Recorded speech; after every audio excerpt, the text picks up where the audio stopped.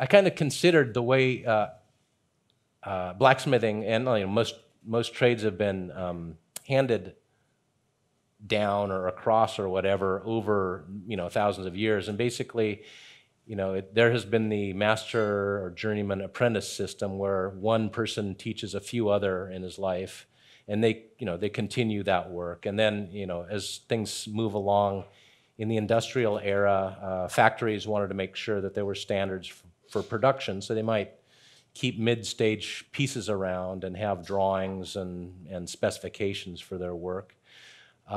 Industrial economy might need people who simply go to school and learn this stuff, but still it's going to generally amount to one teacher and a dozen students or something like that.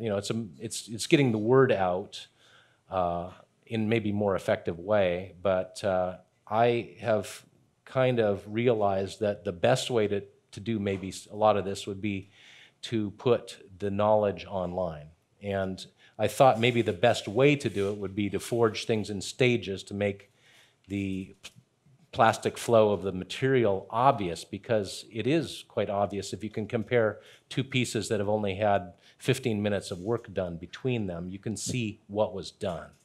If you have only the finished piece, it's nearly impossible to tell how it's done. You can say in theory, oh yeah, that's an asymmetric wrap, but to do it is an extreme amount of work to reproduce a piece.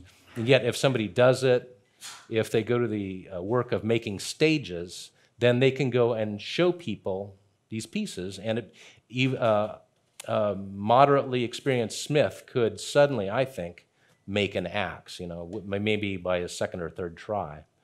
But it also occurred to me in doing that I was carrying a box of 40 pounds of unique pieces, which if I simply lost one would be a total pain in the ass. I'd have to make it over again. Of course I have the lead, I should be able to do it, right? Because I have the previous pieces, but it would just be a terrific pain in the ass. And there's no reason for it to be that dire. So I just thought, well, what if we just start scanning this stuff? The information conveyed by any stage is simply its shape. So the easiest thing to get a 3D scan of would be, this chunk of iron. It's flat black, it's relatively small, and it represents a very specific stage that would be nice to remember for a long time. So basically a friend of mine at one of our California Blacksmith Oktoberfests last year had some sort of scanning software and was using a digital camera to make 3D scans of people and stuff. And I said, well, could you do a few of these for me, Whitney Potter? So he did 3 pieces for me and sent me the 3D prints. I thought, this is perfect. It's like, it could be downloaded from online. It weighs like 2 ounces, not 2 pounds, and it's no longer unique.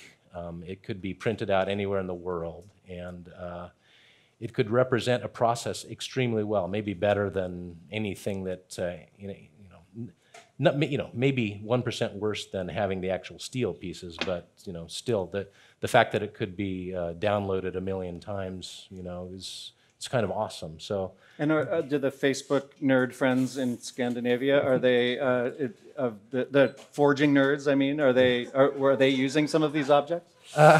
Well, no, not yet. As a matter of fact, they don't. I showed them this. It's like, ooh, plastic. It's like you don't get it. You don't get it. So we need the next generation. The academics are kind of like not so interested in smithing, and the smiths are not quite making the connection, or they don't really necessarily know where to get a scan done. But here, in virtually in Silicon Valley, this would be the easiest thing to get done.